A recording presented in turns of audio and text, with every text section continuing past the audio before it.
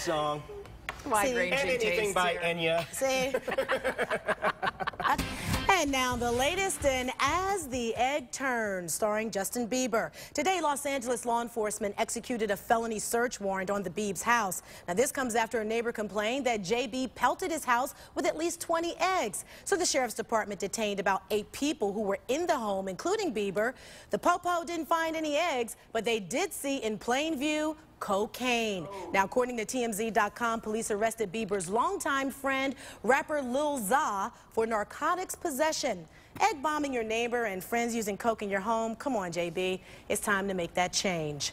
Now for the wonderful world of Kimye. Kanye West is now a suspect in an alleged assault case. Yesterday in Los Angeles, his fiancée Kim Kardashian is walking into a building on Wilshire Boulevard for an appointment. The paparazzi start hounding her. So an 18-year-old defends her honor and tells him to back off by using derogatory words, including the N-word. Well, KK tells him he's out of line. He cops an "oh no you didn't" attitude and calls her a B and an N-word lover. Well, she whips out her phone to call Super K Kanye. He swoops in, there's a heated exchange, and allegedly he goes all Muhammad Ali on the guy. Kanye, who has another assault charge against him, leaves before police arrive.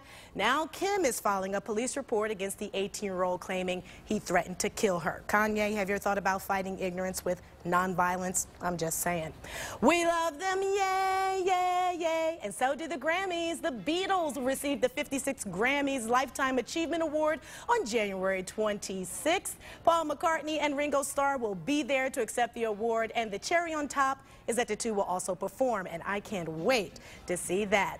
Lost in Love, the one that you love, all out of love. Oh, heck, let's just make love out of nothing at all. Take a deep breath and inhale the love that's in the air. Air Supply is coming to town. The voices of Russell Hitchcock and Graham Russell are the perfect blend to create a night of romance. So get your tickets to see Air Supply January 31st at the Akron Civic Theater. It's a great date night event. So that's my Twitbook question of the day. What's the best love song of all time? And we have lots of romantics out there. Twitbook was going crazy. Junie Melendez, Let's Stay Together by Al Green. Incognito. Oh, yeah. At Last, Etta James. Patricia said, So Happy Together by the Turtles.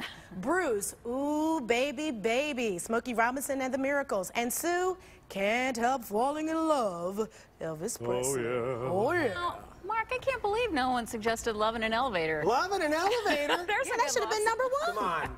Now, Unchained Melody. That's a good one. Dirty deeds done dirt cheap.